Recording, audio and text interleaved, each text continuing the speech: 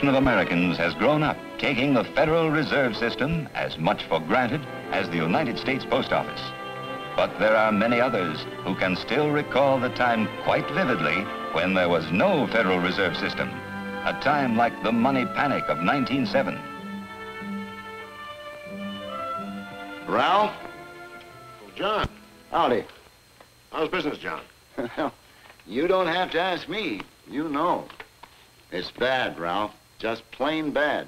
This here money panic's really getting to be something. My customers can't pay their bills, but I gotta let them have groceries. They gotta eat. But that wasn't what you wanted to see me about. No, John, it wasn't. I'm afraid I have bad news for you. I'll give it to you straight. I'm having to call my loans. You mean when my note comes due next week? I won't be able to renew it, John. I've got to ask you to pay it off. But Ralph, wait a minute. When you let me have that money, you told me that you'd renew the note when the time came. I can't lay my hands on any $2,000. You know that. I'm sorry, John. I'm sorry to have to ask you this, but I've got to have it. All of it. But Ralph, what's going on here? I've sold groceries in this town and done business with you for a long time. I was good enough for that loan 3 months ago. How come I'm not good enough for it today? You can't talk this way to me, Ralph. I'm not going to take it from you. Look, will you let me explain this to you? This has nothing to do with you as a person or me as a person. It's this money panic we're in, John. It's got me just as much as it's got you. How? Well, John, it's like this. A bank like mine or anybody else's is in the business of lending people money at interest. Well, why don't you keep on doing it? That's just what I'm trying to explain to you. Now, here's how a bank like mine operates. You have a bank account here. We call it your deposit account. People like you deposit your dollars with us. You own those dollars, and we hold ourselves liable to pay them back to you at any time. So from our point of view, your deposits are our liabilities, and that's what we call them, deposit liabilities. But until you want your dollars back, we can use them, that is, most of them. The law requires us to keep some of them as legal reserves, roughly one reserve dollar for every 4 or 5 deposit dollars. The rest we can lend or invest. What's that got to do with calling my loan? That's what I'm leading up to, John. Now, let's see what happened when I made you that loan of $2,000. You signed a promissory note for $2,000, and I credited your deposit account with $2,000. You didn't come and deposit $2,000 in cash, but you did give me your note for $2,000, and in exchange for your note, I created $2,000 of new deposit liabilities in your favor. This $2,000 is just as much of a liability to me as $2,000 you deposit in cash. I've got to back up both kinds of deposit liability with my reserve dollars. That note of yours and others like it we call commercial paper. This paper and other kinds of paper like bonds we buy and government securities we buy make up our portfolio of assets. If I get the drift of what you're saying, Ralph, you've got to have enough of what you call reserve dollars before you can make me a loan. That's it, exactly, John. And this is where my correspondent bank comes in. Correspondent bank? Yes, a bank like mine usually deposits its legal reserves and other unused reserve dollars in a large city bank called its correspondent bank. This bank operates the same way we do. It has deposit liabilities, reserves, and a portfolio, same as we have, only on a larger scale. Now, in ordinary times, when you need bank credit, and I don't have enough reserve dollars to back up a loan I want to make to you, I just get some extra reserve dollars from my correspondent bank. But how do you do that? I either borrow them on my own promissory note or I rediscount some paper. Rediscount? Yes. Remember when you brought me Frank Lewis's promissory note for $100? I cashed it for you, didn't I? I discounted it for you. Yes, and that was a mighty big convenience for me, too, to get $95 in ready cash on Frank's note, right when I needed it. And that $5 interest I charged you is what I call the discount rate. Well, just as I can discount a note for you, my correspondent bank can rediscount that note for me when I need extra reserve dollars. In other words, John, I can take some paper from my portfolio and offer it to my correspondent bank for rediscounting. When they rediscount it, they take it into their portfolio, just like I take your note into my portfolio. And they credit my reserve dollar balance, just like I credit your deposit account. And just like you can draw on your deposits in cash, I can then draw on my reserve deposits in cash. This cash is the kind of money you have in your pocket right now. Oh, you mean like this national banknote? That's right. My correspondent bank is allowed to issue as many of these notes as it can back up with certain specified government securities. But Ralph, if they can print banknotes, how come they're short of money? You said they were short, didn't you?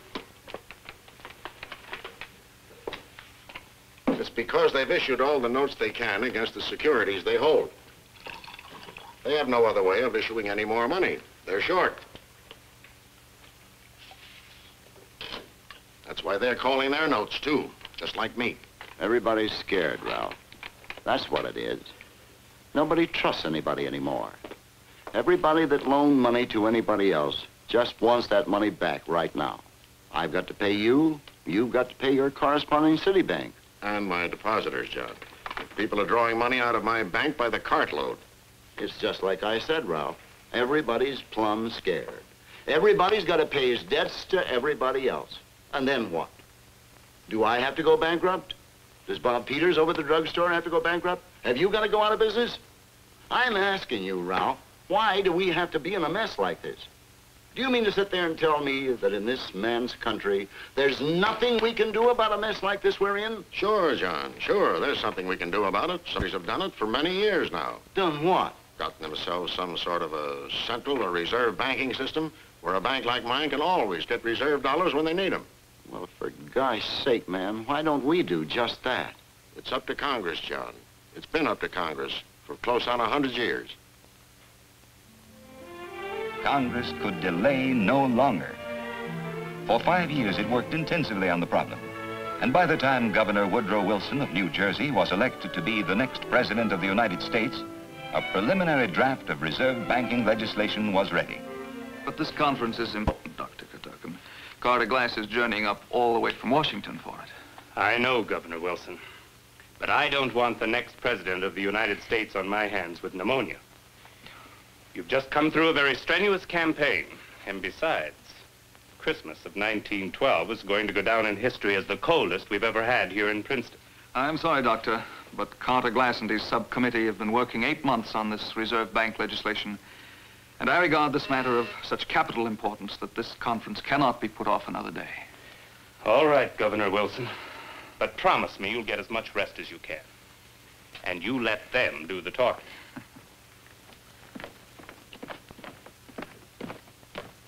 Come in, gentlemen, come in. Oh, you must be cold. Old Governor? Yes, I suppose it is. But Dr. Willis and I have been so engrossed in discussing our banking bill that... Oh, may I present Dr. Willis? He's economic advisor to our subcommittee, and incidentally, my good friend.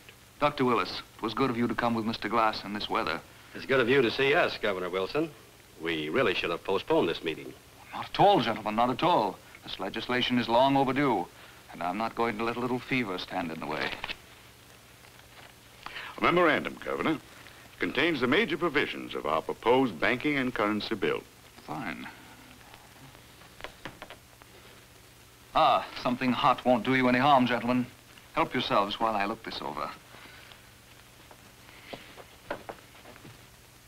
A bank called the Federal Reserve Bank. That will be, in a very real sense, a banker's bank. A bank where ordinary banks can rediscount paper. A bank which will issue currency. Yes, Glass, your bill really seems to go to the heart of the problem. It will now be possible for banks to increase their reserves at all times. And we will not have to fear the kind of panic we had in 1907. Exactly, Governor. Banks that become members of the Federal Reserve System will always be able to get high-grade paper rediscounted at a Federal Reserve Bank. They'll deposit reserves with a Federal Reserve Bank, just as they now do with their correspondent banks.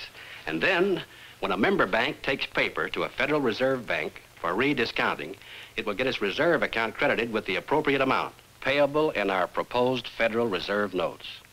And this new currency will always be available because it'll be based on the very paper which is rediscounted with the Federal Reserve Bank. We propose to back this new currency dollar for dollar by rediscounted paper in the Reserve Bank's portfolio, and in addition by the Reserve System's gold reserve. The more currency needed, the more paper will be offered reserve banks for rediscounting. And the more paper is rediscounted, the more Federal Reserve notes can be issued. A very ingenious way of furnishing the currency with elasticity, gentlemen. In contrast to the present national banknote currency, based as it is on a fixed amount of government securities. I must say, Governor, I am gratified that you believe that a sound currency can be based upon rediscounted paper. I certainly think so, Glass. But what about the rediscounting rate, gentlemen? The rediscounting rate of a reserve bank can have fundamental and far-reaching effects on a country's economic conditions. Lower the rediscounting rate and you encourage bank credit. Raise the rate and you discourage bank credit. Who is going to decide what the new Federal Reserve Bank's rediscounting rate is going to be? The rates will be decided by each of the several regional reserve banks which this bill contemplates, Governor. I thought you'd say that, Glass. Your bill differs from all previous efforts in this country to establish reserve banking services in that you propose not a single central bank, but a number of regionalized reserve banks, each serving the need of its own reserve district. And you've made careful provisions for the local administration of each reserve bank by having the majority of directors chosen by member banks and the rest by the coordinating commission which you propose to set up in Washington. However, Glass, I have one important addition to suggest. I suggest that this coordinating commission or board in Washington be strengthened and given ultimate responsibility for establishing and maintaining a national reserve policy, including the rediscounting rate. I think it only fair to say to you that I am for a plenty of centralization, but not too much. Just enough to ensure that national problems will be handled in the national interest, whether the sectional interests of some locality or other jump with the national interest or not. Meanwhile, I think, Glass, that you've come very far on the right track, and I'm looking forward keenly to working with you on this bill. 362 days after the famous Princeton Conference, the Federal Reserve Act became law. It is a matter of real gratification to me that in the case of this fundamental piece of legislation, there should have been so many votes cast for it on both sides of the House and Senate. It cannot, therefore, be called a partisan measure. The preamble of the act read, to provide for the establishment of Federal Reserve banks, to furnish an elastic currency, to afford means of rediscounting commercial paper, to establish a more effective supervision of banking in the United States. But within a very few years, the Federal Reserve's main task was generally recognized to be even greater. And today its main task is to promote stability in the country's economy by using its influence to bring about increases or decreases in the country's banking reserves. When money threatens to get too scarce, Federal Reserve authorities act to make more reserve dollars available. When money threatens to get too plentiful, they act to make less reserve dollars available. There are three forms of action they can take. For one thing, as Woodrow Wilson pointed out in the Princeton Conference, lower the rediscounting rate and you encourage bank credit. Raise the rate and you discourage bank credit. Second, reserves may be increased or decreased by the open market operations of Federal Reserve banks. When a Federal Reserve Bank goes into the open market to buy government securities for, say, $1 million from a securities dealer, the dealer deposits the Federal Reserve check in his bank. The bank sends the check to the Reserve Bank for collection, and the Reserve Bank in turn credits that bank's reserve balance with $1 million. In other words, by buying $1 million worth of securities in the open market, the Federal Reserve Bank adds $1 million to the reserves of member banks, just as if it had rediscounted $1 million worth of paper from their portfolios. And on the other hand, by selling $1 million worth of securities in the open market, the Federal Reserve Bank decreases member bank reserves by $1 million. In recent years, open market operations have far overshadowed other methods of bringing about increases or decreases in banking reserves. Finally, under more recent changes in the law, member banks can be required, within prescribed limits, to increase or decrease the ratio of their legal reserves to their deposit liabilities, thus changing the amount of reserves available for backing up bank credit. By 1929, the Federal Reserve banks had succeeded remarkably well in curtailing money shortages like the one of 1907. One example was the effect of Federal Reserve operations on money rates. Business drops off in volume after Christmas, rises around Easter, drops off again during the summer, then rises again at harvest time and at Christmas. In the days before the Federal Reserve System, the interest rates people paid for many bank loans follow this seasonal swing closely. And even in normal times, there used to be a very great difference between the low and the high interest rates for any year. Through the Federal Reserve System's stabilizing influence, the seasonal swing in money rates had flattened out by 1929 to an almost straight line. But in that same year of 1929, the country was plunged into the most devastating depression of its entire economic history. In the light of the grave new problems brought on by the Depression, the Federal Reserve Act was amended a number of times. The last of these great amending acts was passed in 1935. In April of that year, hearings on the legislation began before a Senate subcommittee. Chairman of this subcommittee was Senator Carter Glass, who at the age of 77 was better newspaper copy than ever. A great many problems. To some, I know the answers. To others, I don't. So, pull no punches, and I won't either. Would you say, Senator, that after this new bill is passed, the Federal Reserve System would be able to prevent another depression? That's a fair question, but I don't think that I or any other man can answer it.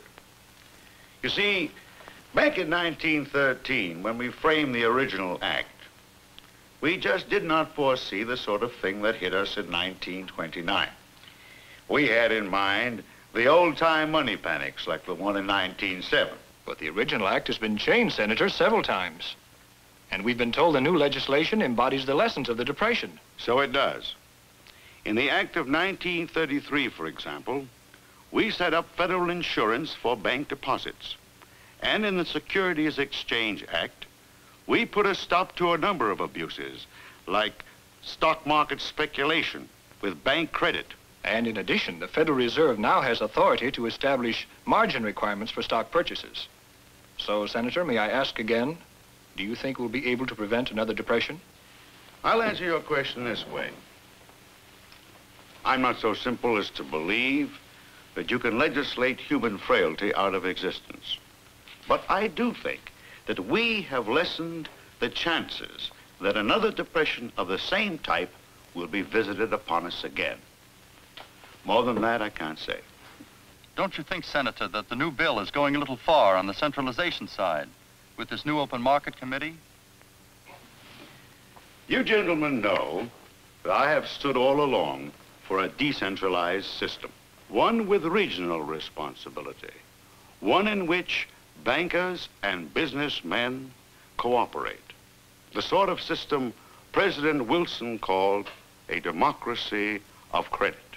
But I have come to think that something else that President Wilson once said applies with even greater force to open market operations.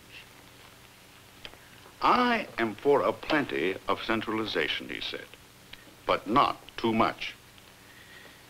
Now, experience has shown us that open market operations should be coordinated for the system as a whole. As you know, these operations have grown to be more important than all other methods of credit control, like the rediscount rate, for example. But who decides, Senator, whether the country's credit conditions call for buying or selling on the open market? Is any one man that wise? No, and that's just it. No one man, nor any one reserve bank is that wise. That's why this bill sets up an open market committee on which both the individual reserve banks and the Federal Reserve Board of Governors will be represented. Will the Secretary of the Treasury continue to be a member of the board? No, sir, he will not. Why not, Senator?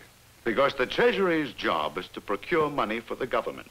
And naturally, they want to borrow it as cheaply as possible.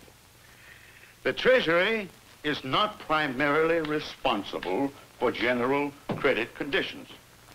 The Federal Reserve System has the responsibility for credit policy, and that's why it should not be subordinated to any other government agency in doing its job.